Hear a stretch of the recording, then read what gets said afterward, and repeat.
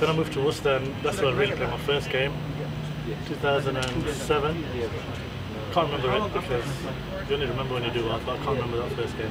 But I remember actually a couple of games from that season, which when I batted 4 and 5, and I did quite well. In terms of government, in terms of the government, I think how basically if I was on a flight and I got Worcester the day before.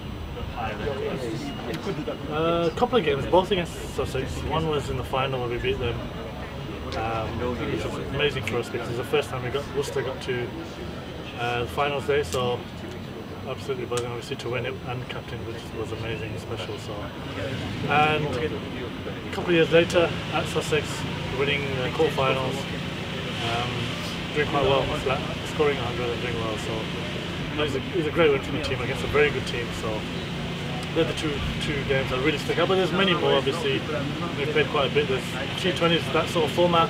The Blast is that sort of competition where you do have amazing days. Are there any players in particular over the 20 years of Blast that maybe inspired you in the last round? Yeah, actually really early. So when I went to Worcester, Graham Vikram Solanki, two guys who, as a batsman, I really looked up to and watched them and learned a lot from them. Saw them play some amazing innings in the Blast.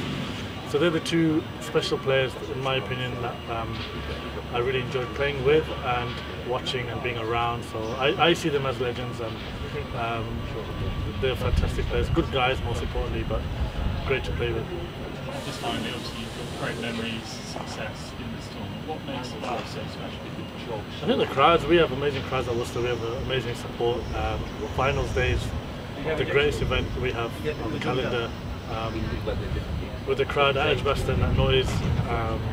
But yeah, just even the competition is very good. I mean, the standards getting better and better each year, and I think it's improved so much over the years. And initially, it was a little bit of not a joke, but it was people playing just for a bit of fun. But now it's become a proper competition, and it's taken 20 years, and it's a competition we all love playing and trying to win.